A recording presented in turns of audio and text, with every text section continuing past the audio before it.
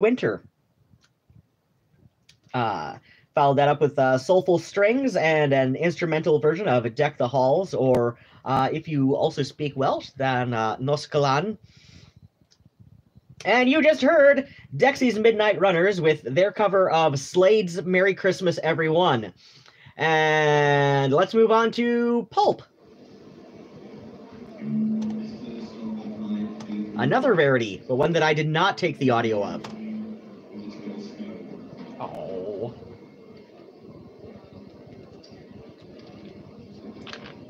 Okay, I'm gonna try and turn the camera. God damn it, they stopped. Nigel was slurping Phoebe on the head, and it was adorable, and they're just so sweet. They didn't start getting that affectionate until Mr. Midnight got really sick with his kidney failure and all that. But you know, since then they've been best buds. It's very cute.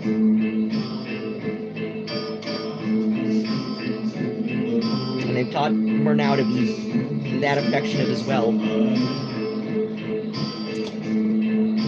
But, you know, Murnau's not as close with them as, you know, they are with each other. It's so sweet. Right, Phoebe? Right? Right, Nigel? Oh, Nigel, you know you're a sweet boy. Nigel looked kind of offended that I said right, Phoebe, instead of right, Nigel. I've made my boy jealous. Alright.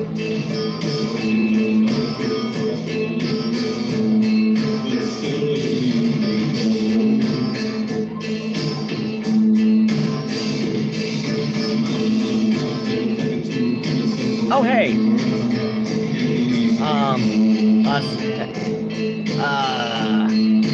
I'm seeing Strillick.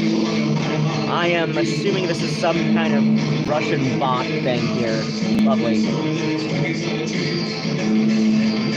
Cisca asks, is Christmas a no-no by goth? I'm not goth, but do like the culture and follow some people on YouTube.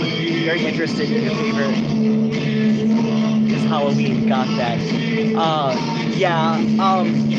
Well, you know, Christmas, I don't know, like a lot of goths end up being pagan, in various sorts of ways. So it's not so much that it's like a no-no, it's just that, But yeah, like, Project Records did, actually, like, we're up to, like, let's see, there's Excelsius Volumes 1, 2, and 3, which are mostly Christmas, but there's a couple, songs there related to Hanukkah or Solstice, so, excuse me, so, they're, like, technically holiday compilations, and then there's Ornamental, and then there was a collection of singles,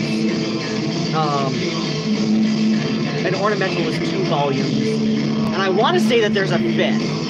I want to say that that they've done a 5th that I don't have yet.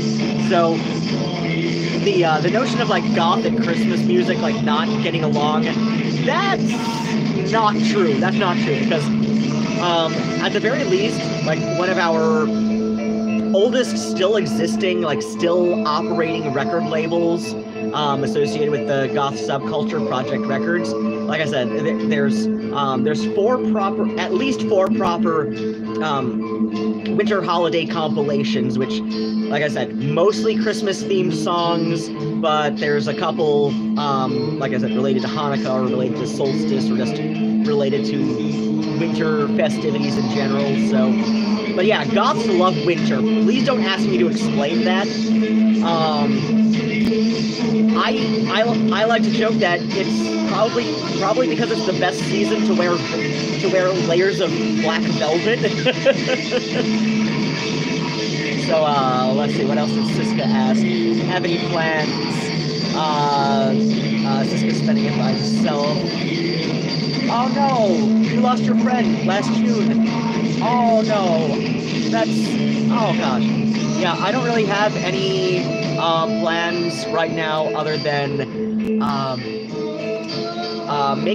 making some kind of arrangement to meet up and exchange presents with my niece and my sister mama.